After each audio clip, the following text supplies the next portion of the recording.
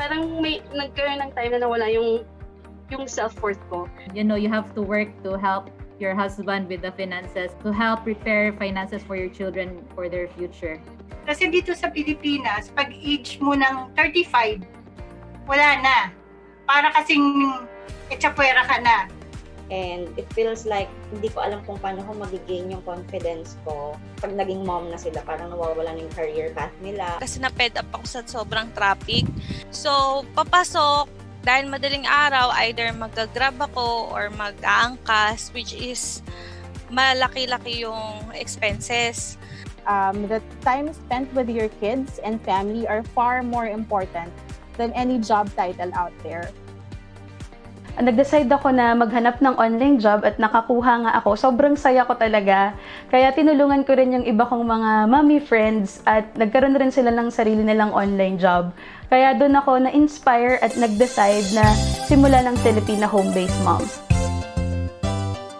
Fhmoms community was created for mothers, for single women, for women professionals and entrepreneurs, for women overseas Filipino workers, for differently abled women, and even for young at heart women.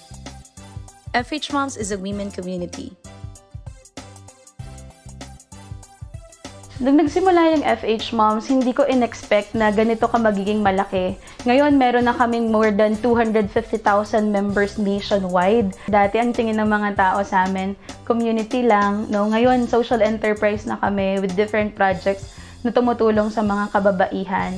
We have free webinars about freelancing, entrepreneurship, parenting, and personal growth.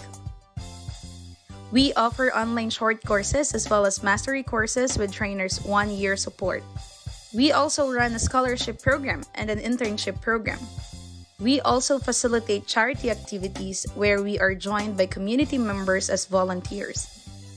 Job matching program is something they can also look forward to, as well as e-commerce program. And to celebrate motherhood, we also have online bootcamp for kids.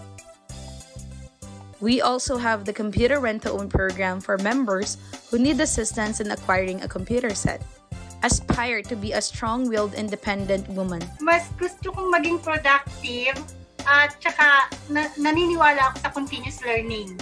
Inspire other women. Everyone was uplifting each other. Everyone was trying to help each other. In this world, you have to be more kind.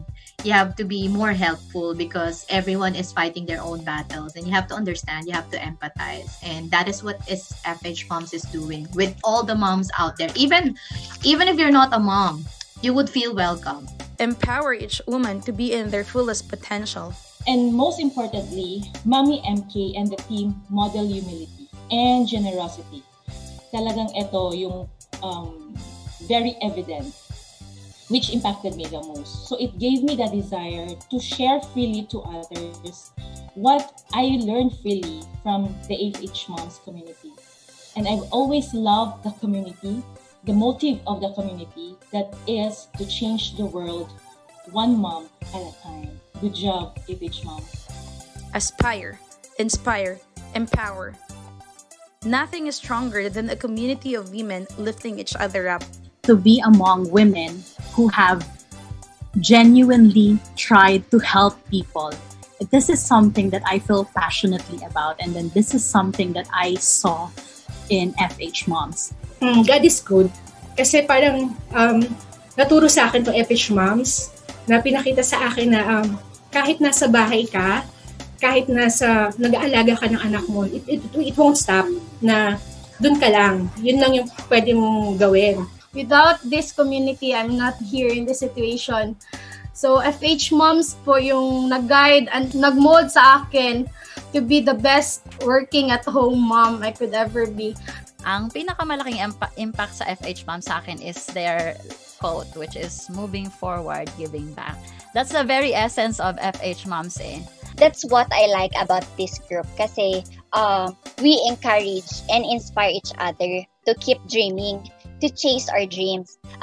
It's actually a big impact kasi if you are losing hope and wala ka ng gana and all, but because of this page, mapapasana all ka. Dahil sa online job, natupad ko yung mga pangarap ko at ang pinakapangarap ko na lang ay matupad yung pangarap ng lahat ng mga mommies. Huwag tayong titigil na abutin lahat ng mga pangarap natin, masipagan pa natin, at huwag tayong susuko. Kaya kung feeling nyo hindi kayo techie, feeling nyo hindi pasok ang edad nyo para dito sa online freelancing, huwag nyong iisipin yon kasi sobrang daming opportunities ang pwedeng ibigay sa inyo online.